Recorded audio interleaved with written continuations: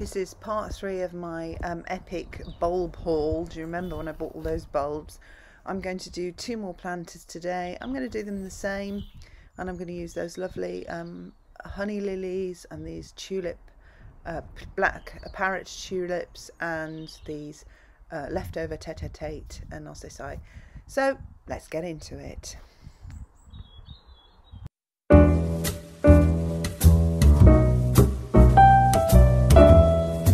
Alright, so I decided to layer these up. I've seen this done before. I've seen it done in videos. I've never seen any results. So I'm going to do it, and then what I'll do is I'll film the results next year when they flower, which will involve filming obviously the 3 different stages. So the reason we're planting in these layers is so that we have a succession of flowers through the season for these bulbs. These were my planters. I planned to do all these, but I had an ant issue with my compost which took me forever to solve, so I actually ended up only doing these 2 planters. So what I did was I put these a broken pot, I smashed it up, and I put the crocks in the bottom, as we do, to stop the roots and the soil blocking the drainage holes, because we don't want the bulbs to rot off. I mean, most of you will already know these basics.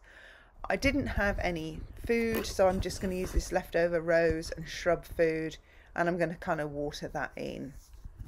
And then I filled it up about 1/3 of the way through to put in my bottom layer. So what I have to do is you have to think of what's going to flower last, and you plant first what will flower last. So you have to work out then that these flowers are going to go in succession.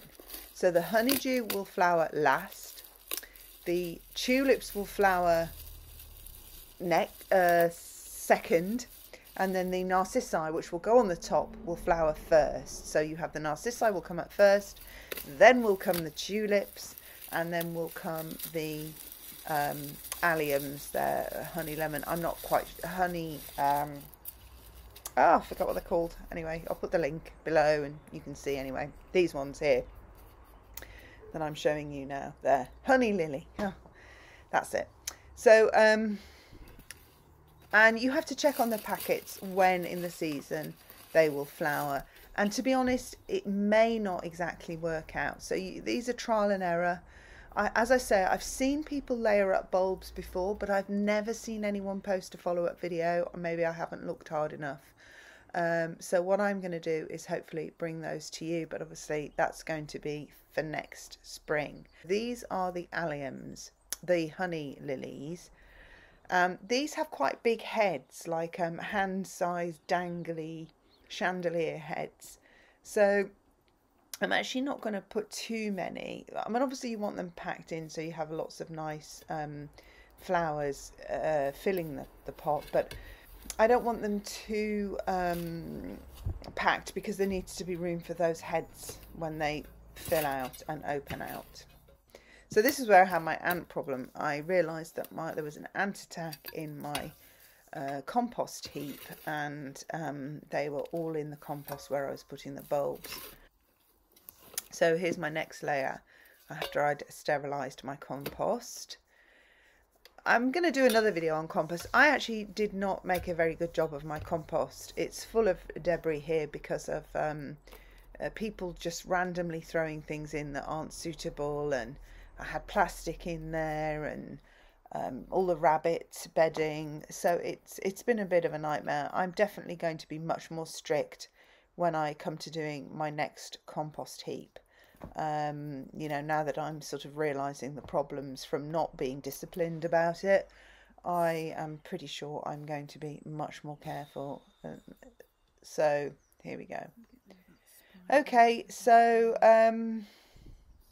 oh, this was where I lifted out a spider because I had to kill the ants, and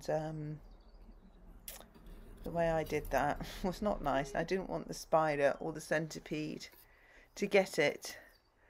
Now what I did find was actually if you just turn over the soil and dig it out, the ants will leave. They don't like it. So I watered it very heavily to discourage the ants that were in there. When I went back to my actual compost heap later, when I'd taken all this soil out, compost out, I noticed they had actually gone. So they obviously don't like their nests being disturbed.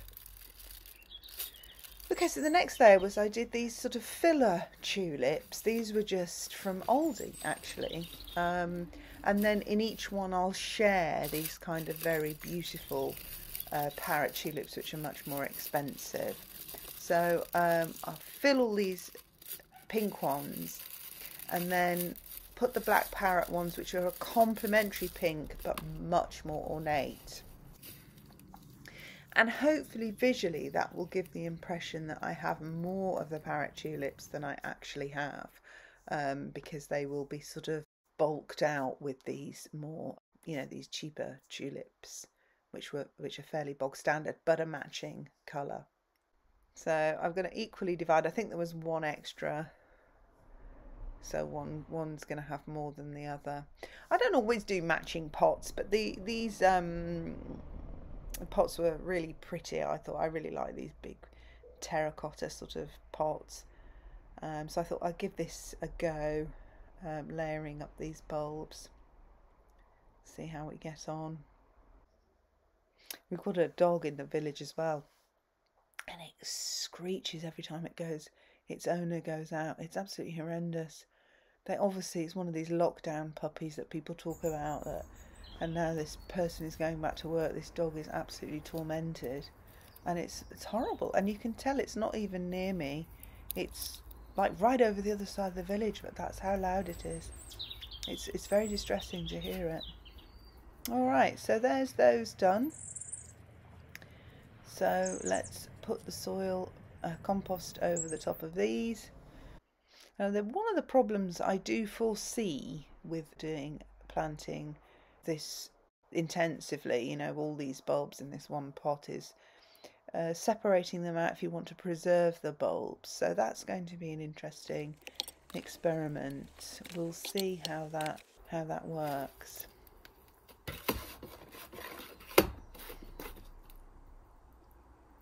And also planting it this way, you know, I did this big bulb haul. Well, I'm getting through my bulbs pretty quickly, actually.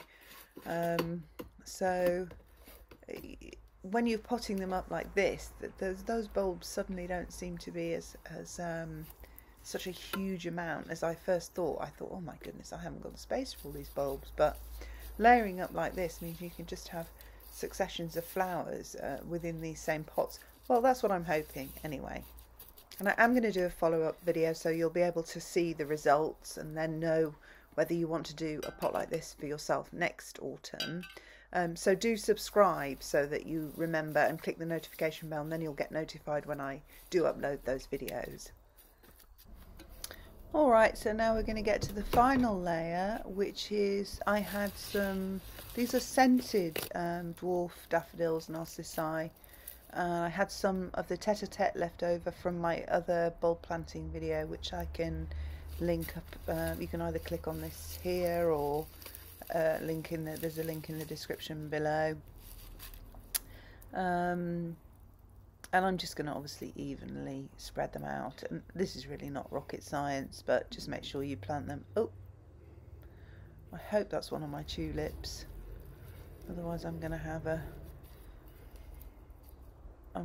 an odd interloper flowering in here later next year. So the other thing I'm going to be noting in my notes next year when these flower is how many of them flowered. So tulips, I've noticed, can be a bit, well, I guess it depends where you buy them from, but they can be a bit temperamental. So I'm going to make a note of how many of them actually flower and how successful this is, and then just spread these other ones in, because I want them these are quite small, so I do want these quite tightly packed. The only trouble with planting them in these planters, of course, is I don't really like to use them for cut flowers because I don't want to spoil the planter, and I do a lot of my flower planting for cut flowers. And I put them in my borders and pack them quite tightly, so if you take a few out, you know, it doesn't really make much of an impact. You still have the flowers in the border but when they're in pots that's a little bit more difficult to achieve. So I'm going to collect all the labels together and put them in my gardening notebook. But first I've got to cover these over with the remaining compost, and then I'm going to put chicken wire or hard cloth over the top to stop certain dastardly and muttleys digging them up to hide bones, or a certain fluffy pussycat going the toilet in them. So I'll show you how to do that in a minute. So I'm just going to water these in really to wash the edges really of the pots. The compost was already damp from dealing with the ants, but I can't stand all the soil around the edge of the pot, so I'm just going to wash those off before I do the chicken wire. Alright, so this is what it looks like. This is left over from a border. I did a raised bed and then I put this over the top. Otherwise my animals would definitely have got into all that soil. But now I don't need that anymore because I have established plants in that bed. So I'm going to cut this down to fit the top of these two pots. And I just use a pair of these, have I got them on there? These clipper pliers or whatever you call them. And it goes through these metal rods or whatever you call them pretty easily. I just snip through it, and I'm going to cut two of these. I'm going to fast forward this. You don't need to see me do this. You don't need to watch this.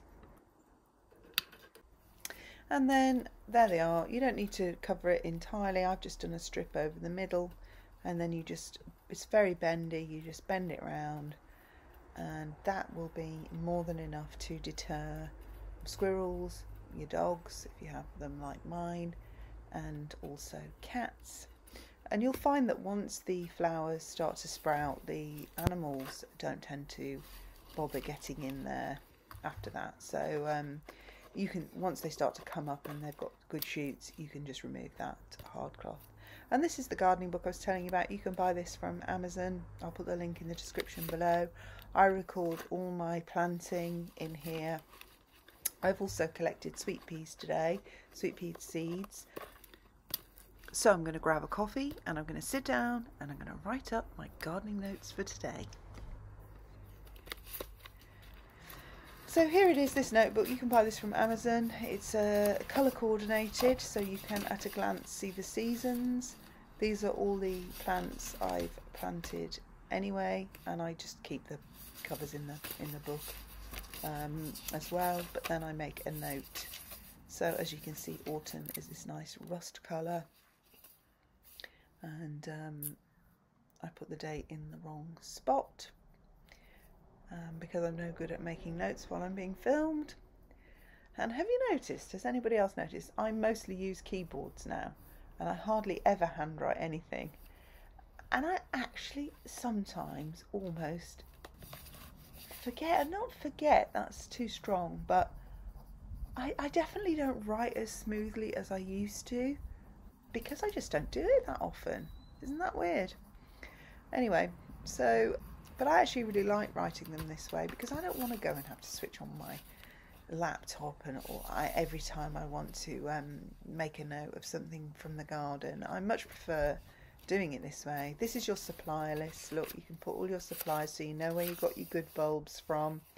This is the colour coordinated, so autumn is rusty, summer is blue, spring is pink, winter is green.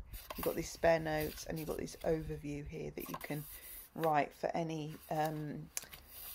if you've got any targets, you know, for that year, you can put them in the little overview at the beginning, you know, your aims for that year. So a lot of my aims this year was hard landscaping, so I didn't really do as much planting as I would have liked. I had to rearrange my garden because it was so boring when I moved in. It was just lawn and patio, and it was ridiculously covered in slugs because there was no balance, there was no nature balance. So there were no birds, and well, if there were, they were poisoned.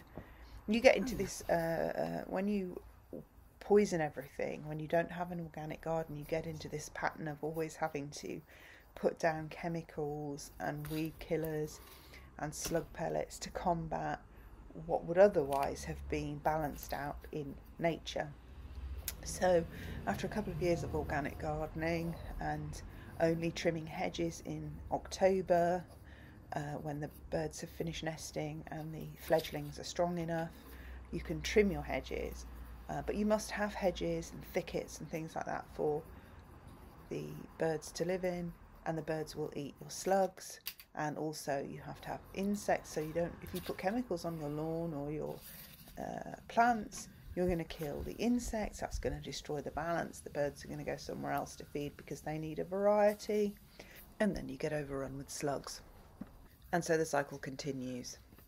Anyway, I think I'm going to do another video on organic gardening and how I do it and how I keep my garden in balance and, you know, pesticide free.